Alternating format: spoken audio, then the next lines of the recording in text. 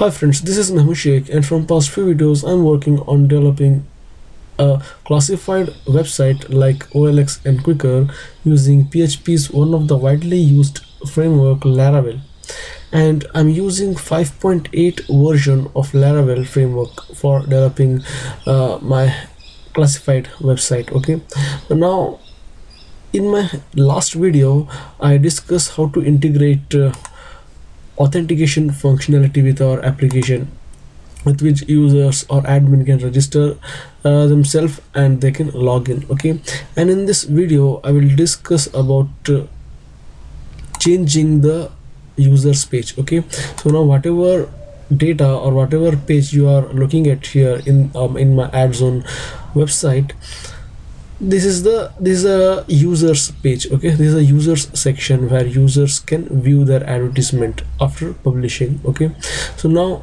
I will create a controller with a name as users controller, and I will create a view as users. Okay, so that whenever some user open this website, it should be they should be displayed users page. Okay, so now for doing that, first we need to create few folders inside our project.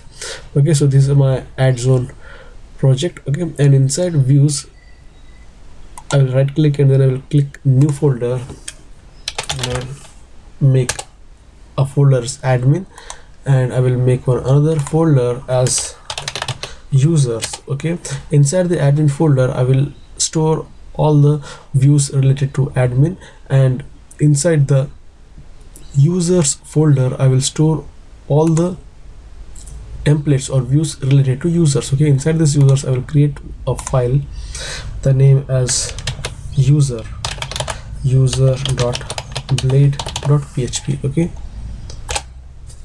now let's say h1.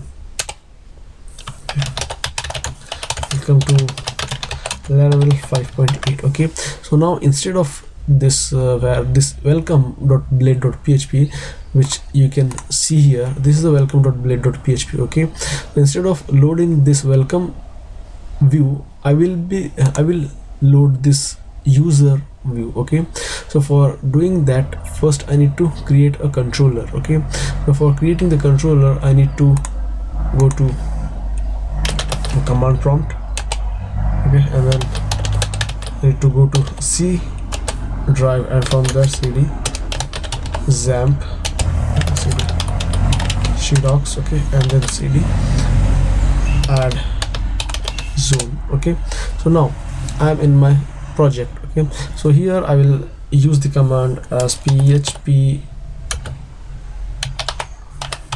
artisan make controller users controller. Okay, users controller, and now I will hit enter. Okay, now you will see a controller automatically gets created here. As you can see here, users controller gets created. Okay, so now I will create a function inside this users controller, public function index. Okay, and inside this index function I will call my users view, which I have just created just few minutes back. Okay, so this is my user view. Okay, so I will type return view. Okay, and my user view is present inside users folder. Okay, users is the name of the folder inside which my user view is there. Okay, I will just save it, and here that's it, guys. Okay, so and now I need to come to my web.php file, and here I need to set a route. Okay, so instead of this route I will create one more route, get. Okay, that's okay, and then users controller at index. Okay, so now I have created a route which says instead of loading, instead of redirecting the user to the welcome template, I'm telling here redirect the user to the index function of users controller. Okay, so this is my users controller, and inside the users controller I have created the function. That's what I have mentioned here inside this here. Okay, as you can see here, inside the users controller I have created the index function. So whenever user is on the base URL, then I'll be loading the user template or the user view. Okay, and immediately this controller will get called, and inside this controller index function will get called immediately, and user view will get loaded. Okay, so now just save it, and now let's refresh. Okay, now you can see instead of Laravel, it's displaying welcome to Laravel 5.8. that means it's loading this user.blade.php. okay, now what I will do is, instead of displaying this welcome to Laravel 5.8 message, I will make some changes in this user.blade.php file. I will call the layout. Okay, so I will, this is my app.blade.php. okay, so I will be calling my layout file, which is app. Okay, so for calling that I will type at extends layout dot app. Okay, layouts dot app. okay, and then I will create a section and call section. Okay, content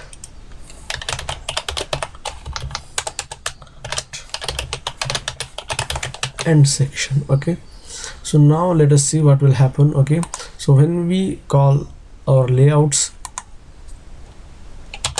file, now you can see it start displaying me a navigation menu. Okay, with few options like login and register. So since we have already integrated login and register functionality, so we don't have to worry about anything. Okay, so now we can easily register, and we can allow the admin to log in to our application. Okay, so now this Laravel logo name and these links are coming from this app.blade.php. okay, so our view is coming, this view is coming from this app.blade.php file. Okay, so later on we will see how we can customize this navigation menu to appear like this. Okay, so that we will see in our next video.